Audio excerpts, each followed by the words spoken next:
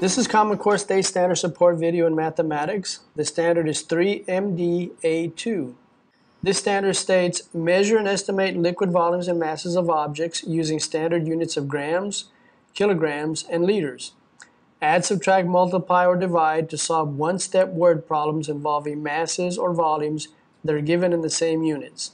For example, by using drawings such as a beaker with a measurement scale to represent the problem. Let's first focus on the initial statement that deals with measuring and estimating liquid volumes and masses. Now, there might be some challenges in finding measurement instruments that meet the limitations that exist at this grade level. Let's see what those limitations are. First, let's look at measuring and estimating masses. Now, a lot of the scales that are out there are probably digital, but digital scales are going to typically utilize decimals.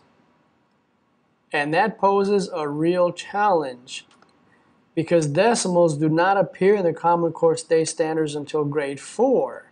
At grade 3, the expectation is still that they're going to be working with whole numbers. You also have these types of scales, these spring type scales, but a lot of them are going to use English units of measure, pounds and ounces.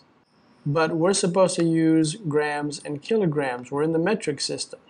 Even if you're able to find this type of scale that is marked off in grams and kilograms, there's going to be a problem with the increments because the likelihood is that they're going to be marked off in tenths to match the metric system being a base 10 or decimal system. Let's say you want to go with a balance type of a scale. And so you're going to have weights in 1 kilogram increments that you can use.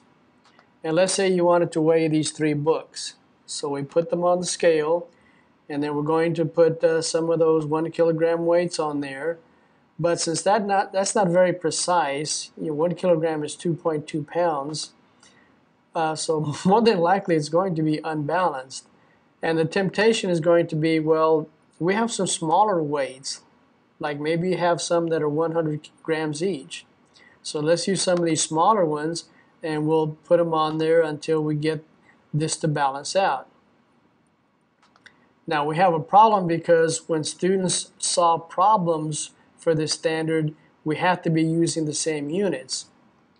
Plus, students are not expected to be able to convert between grams and kilograms. Now we do have these types of scales, and you will be able to find them in the metric system using grams and kilograms. And in fact, let's say you have one like this one that's marked off in increments of 50 grams each. You can probably find some scales that are also calibrated to be more precise, say something like this second one that's marked off in increments of 5 grams. And if you want to weigh some heavier objects, you might be able to find some in kilograms that are marked off to certain degrees of precision. Again, keep in mind though that whatever problem students have to do, you have to be dealing with the same units. Now let's look at measuring and estimating liquid volumes. When dealing with liquid volumes, we're actually addressing standard 3MDB4 that states generate measurement data by measuring lengths using rulers marked with halves and fourths of an inch. Now, how do these connect? Well, if you look at your ruler, typically you measure length horizontally, but if you have students measure length vertically, something like this where we again rotate our ruler, then it's easy to see that the increments that are marked off on your ruler are going to correspond directly to the increments that are marked off in measuring cups. So let's look at what might happen with measuring cups using the metric unit of liters. Well, 4 liters is about 4 quarts, which is a gallon. And so we could have a measuring cup of 4 liters. However, the limitation to whole numbers would necessitate increments of 1 liter, which again is not very precise. But the fact that this is just marked off in liters, that's okay. It's not real precise, but notice that the standard says that students are expected to estimate. So for example, let's say they poured some liquid into this measuring cup, and let's say it came up to about here. So the student can estimate, well, that's close to 3 liters, and that's what they use for their measurement. And they can then solve whatever the problem was, and they're using whole numbers. Let's say you have a measuring cup and it's 1 liter. Well, 1 liter capacity, that makes sense, but the increments might be problematic.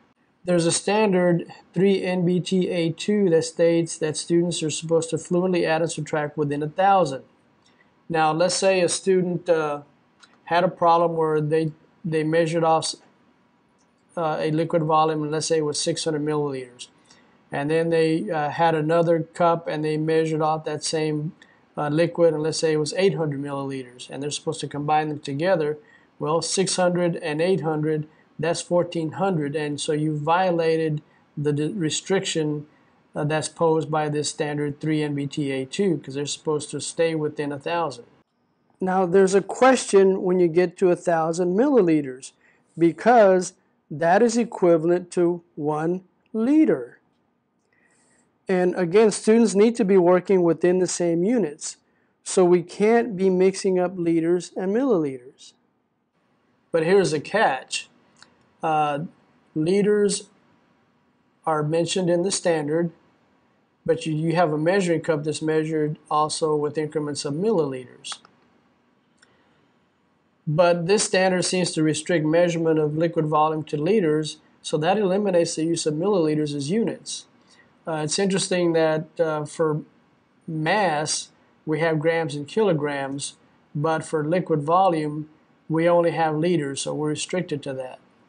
So in looking at the first part of this standard, we're going to have 2 problems here. First, the types of measurement instruments available. That might be a real problem for you. But the big headache here is that there's no decimals at 3rd grade.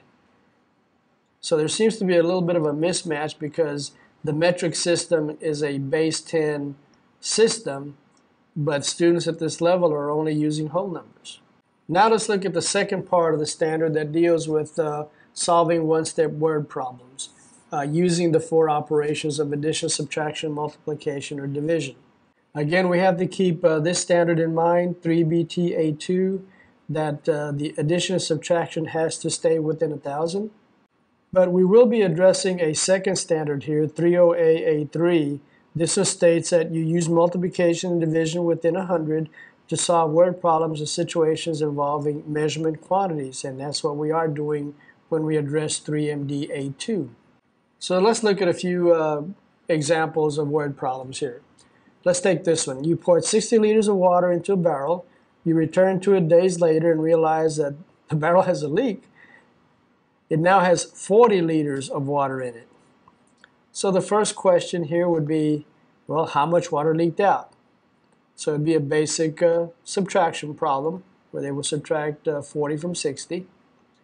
But you could add a second question to this. If this leaking occurred at a constant rate for 5 days, about how many liters did it leak each day? So again, they'd have to take their solution of 20 liters, and it's a basic division problem where they'd have to figure out, well, I split that out among 5 days, which would be 5 into 20, which would be 4. So it would leak about 4 liters each day. Let's do a second example. You have a farmer, and he takes a cow to the auction. The weight of the cow is determined by weighing the trailer and the cow on a freight scale. Then the cow is unloaded and the empty trailer is weighed. So the difference between the two is going to be how much the cow weighs. So if the weight of the trailer and the cow together was 863 kilograms, and the weight of the trailer empty is 585 kilograms, how much does a cow weigh? So it would be a subtraction problem within 1,000, where you would simply subtract 585 from 863 to get the weight of the cow. Let's take another example. David was curious as to how much the books weighed that he has to carry in his backpack. So he weighed them using this type of scale. And if you look, it looks like it's about 4 kilograms.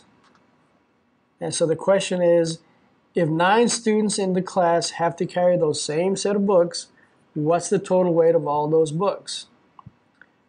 Well, let's see, each one is carrying about 4 kilograms. There's 9 of them, so it's a basic multiplication problem. In looking at the activities and the problems that you would use for this standard, if we look at the standards for mathematical practice, from the first 4, we would be utilizing and addressing number 1, which says make sense of problems and persevere in solving them. And then when we look at the rest of the standards for mathematical practice, we would be using tools strategically. We'd be measuring mass with the scales, and we'd be measuring liquid volume with our different cups. And then we would be looking for and making use of structure, looking for patterns and so forth.